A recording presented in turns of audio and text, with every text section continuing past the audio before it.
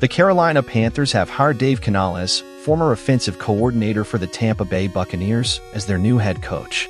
Panthers owner David Tepper cited Canales' successful track record and positive energy. This move follows the recent hiring of general manager Dan Morgan. Canales, who previously worked with Morgan in Seattle, is expected to be the play caller, focusing on developing quarterback Bryce Young. The decision is influenced by Canales' success in rejuvenating Baker Mayfield's career with the Buccaneers in 2023. At 42, Canales becomes the fifth Hispanic head coach in NFL history, bringing 14 seasons of coaching experience to the struggling Panthers. Thanks for watching and subscribe for daily sports content.